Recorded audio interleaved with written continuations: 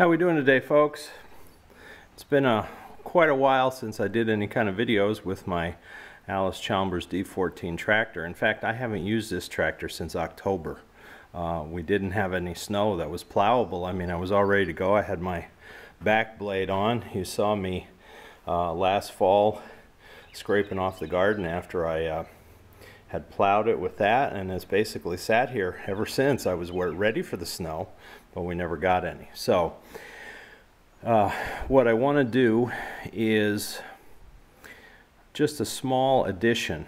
Now, these tractors, as far as I know, never had rear view mirrors on them. All modern tractors, of course, do, but back then they didn't.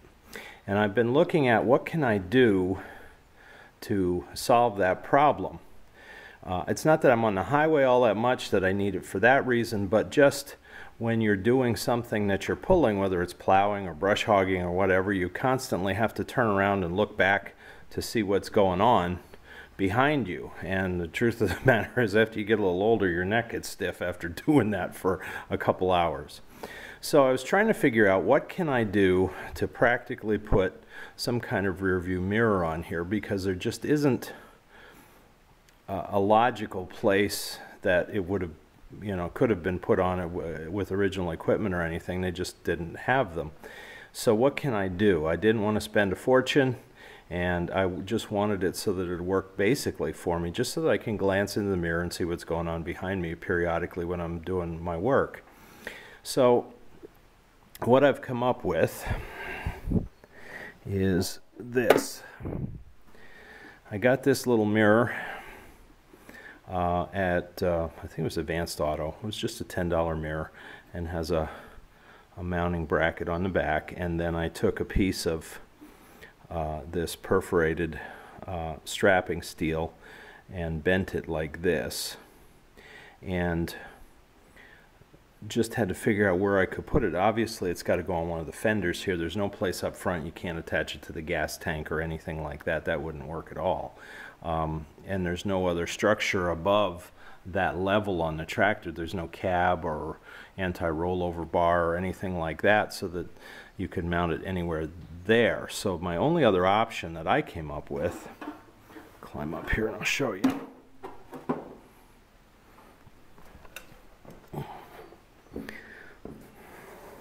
Get into position here. Okay. From sitting here in the tractor, again, I've got to turn all the way around to look at what I'm doing when I'm working. And from some of the videos you saw when I would be brush hogging or plowing, you know how much I was straining to get the camera around behind, and so that you could see what was going on. So it hasn't been easy to do. Now, I always get on and off the tractor from the left side here, just because there's more room to get on and off. It's just the clutch down there. I don't have to get around the two brakes or the power shifter here, and also the when I put the trip bucket on here, the lever for that is also on the right hand side. So I seldom get on and off the tractor, oops, sorry about that, from the right hand side. So putting something on this fender made more sense to me than putting it on this fender, where I'd be constantly bumping it when I get on and off the tractor. Maybe it'll be too much in my way here too, I don't know. It's an experiment, and my thinking was something like this. Let me see if I can shift the camera here a little bit and show you. That I would put it on something like this. Now, as you can see, from this angle, I can see the back blade right there. The mirror can look in between the fender and the seat. So I can, in fact, see behind me. I was worried that this other light that I mounted there would be a problem. Let's see if we can get it in the mirror. But, and I thought, well, maybe I have to take one of the rear lights off because of that, but I don't think. I think if I angle it just like this, and this mirror can rotate up, down, side to side, so I can adjust it, I can get a decent look behind me. If I'm on the road with it, I can see behind for other traffic. If I'm brush hogging or plowing or whatever, I can see back to what I'm doing. So I'm going to try to mount this here.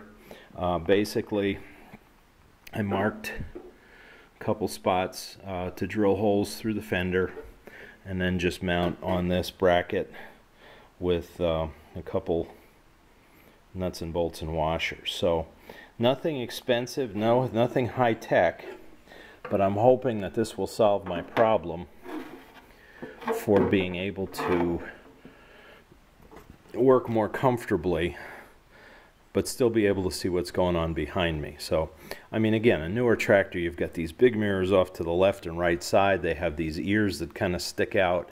You know, you can see very well. They have multiple mirrors and all that kind of stuff, but this is a 1950s Allis D14, so it's not something that's going to be high-tech like that. I guess the farmers in the old days didn't worry about stiff necks, I don't know, or maybe they got to be so good they didn't need to look back. They could kind of just go by feel what their implements behind were doing. But for my sake, I'm going to give this a try, so I will come back to you after I get my holes drilled and it mounted, and we'll see how it looks and see if I think it's going to work in that position. I hate to drill holes through the fender. I mean, I know it's not original and this mirror isn't original, but as I've told you before, with this tractor, it's a working tractor. It's not a restoration. So I'm doing what I need to do to make it practical to work for me here out in the country. So I'm not worried about it fancying it up. I'm just worried about it working. So that's my solution, my cheap solution, my honest shoestring solution for this, to make it easier to work with. So I'll be back to you when it's in play. Okay, we are attached. As you can see from sitting in my normal position, I know I have the camera not quite where my face is, but I'm looking directly down through. You can see a little bit of the rear fender there. If you go to this side a little bit, you can see the back of the seat. And in between, I know my elbow's in the way there now. Get it out of the way. There you go. I can see straight back through. So I'm hoping that will do the trick. Again, as I said, you can see I just mounted it. Two nuts and bolts with washers through the fender, and then I've got this little bit of play here in this mounting bracket that came with the mirror to pivot it. So if it's not quite where I want it to be, or if it comes loose, I'll have to adjust it. But I do have some options there. And I think it's going to be far enough away from where I'm operating the tractor that I won't be constantly bumping it. I hope so. I have it pretty well, as you can see, pretty much close out to the end of the fender, so I couldn't get it further away from me. But it's also good because it's still well inside the track of the rear tires here. So if I'm driving through the woods or the brush or whatever, I don't need to worry about it sticking out, that it'll get knocked off as easily. It's still within the footprint of the tractor. So we'll see how it goes. Just a little minor repair here, but it'll make a big difference, I'm sure, for me. I'll give you some updates on it as I'm doing work with the tractor this spring and summer to let you know how it's working.